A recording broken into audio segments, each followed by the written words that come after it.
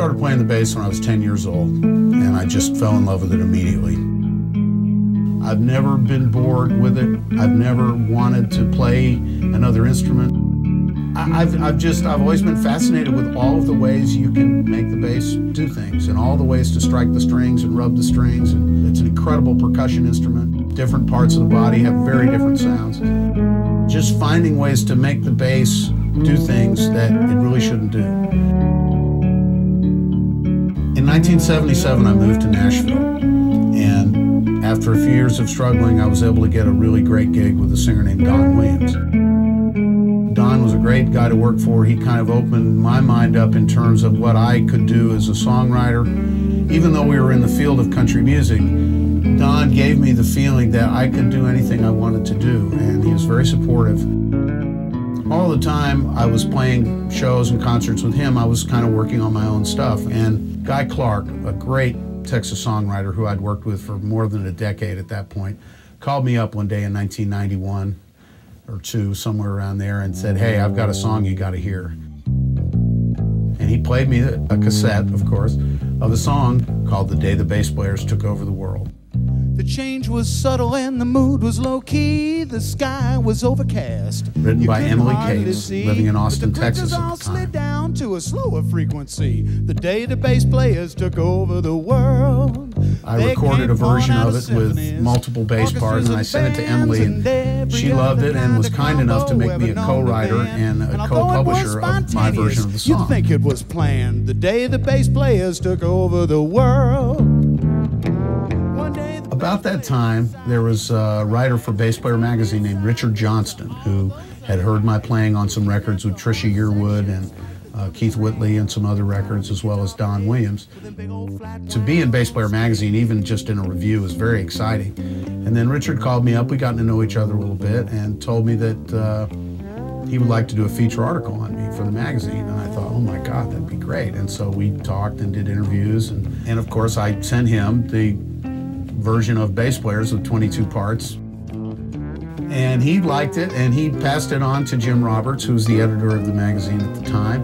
Jim and I kind of struck up a friendship, and I was saying, gee, wouldn't it be fun if we could have an all-bass orchestra show at Summer NAMM? Wouldn't that be great? And he said, yeah, you know, if I got you a little budget, do you think you could put it together? And he kind of called my bluff. I wasn't expecting that, but I couldn't say no. So I said, sure, let's do it. One guy put this event together, did all the work, found the people, got the venue, organized the music, did the whole thing, and he's going to run the show. I am very proud and happy to introduce to you Dave Pomeroy. So we had a show, the first one in 1994. Duane Eddy was a special guest, and I had about 16 or 17 of my good friends in Nashville who were self-indulgent, experimental-minded bass players like myself, who were willing to come try something that had never really been done before. It was definitely a little loose, definitely an experiment in the making, but it went over really well, and people seemed to really enjoy just the whole madness of it, and I certainly did. But I think the biggest thing that made it work was the location of everybody on the stage. Stage left, audience right, were the low basses. They would essentially play the lowest voicings, be sort of the foundation of it all. Next to them would be two guys playing Fenders. You know, we call them the mid basses. And then in the back, we would have either 3 or 4 acoustic basses. The string bass players kind of become the drummers in a way. Moving over towards stage right, audience left, we would have 2 Danelectros, and they would kind of cover the sort of guitar parts, if you like. Then on the far left would be what we called the high basses, where we'd have guys that would maybe have 6 or 7 or even 9 string basses and would play up in that upper register. So there's kind of a shape to the setup on stage, and that really made it a lot easier to organize. Second year we did it, I got a little overambitious, and we had about as many technical and other kinds of glitches as you could ever imagine, but we all survived and we learned a lot. And then in 1996, the third year, Basses Loaded 3, was the year that it all came together into this video that you're looking at. The Nashville guys, a lot of them had done it a couple of times, so we had our act a little more together. Victor Wooten was very generous to agree to come down and bring his friends Steve Bailey, Oteil Burbridge, and Bill Dickens. everybody rose to the occasion, and I was real happy with how the stuff turned out. I really think that that was a real turning point, and we did some more shows in 96, 97, 98, and then took a little break for a while, came back in 2003 and 2004, and had Bob Babbitt come play with us, which was a gas. We always had great guest stars, guys who were so willing to come have fun with us and just sort of let it rip. When I think about all the friends that have done this, and two guys in particular who are no longer with us that I'd love to acknowledge, Roy Husky, who played in the first two bass orchestras. Roy was a real inspiration to me, and he was a wonderful Nashville player, one of the best acoustic bass players on the planet ever. And we dedicated the 96 show to Roy. He was sick at that time, and we kind of knew he wasn't going to make it. But he was such a wonderful spirit, and we miss him.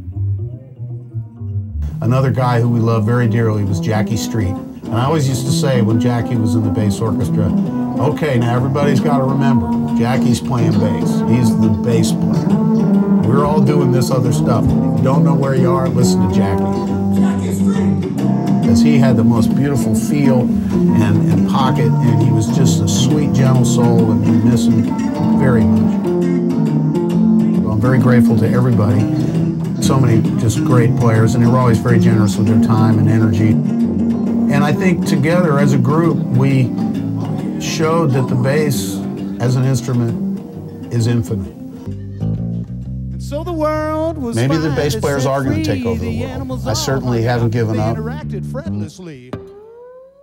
And we're getting ready to revive the all-bass orchestra again, and I think it's going to be really interesting to see what everybody brings back to the table as we've all gone off and done our own thing. The day the bass players took over the world. You know, we've all, as a group, I think, taken this instrument to places that none of us would have imagined when we first picked up the instrument.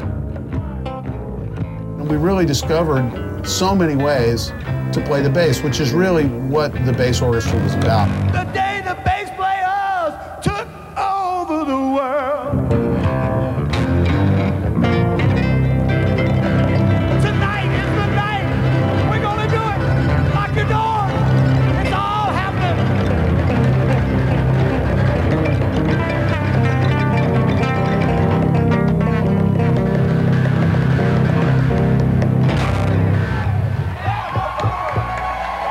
Thank you all very much. My name is Dave Pomeroy. This is the Bass Orchestra.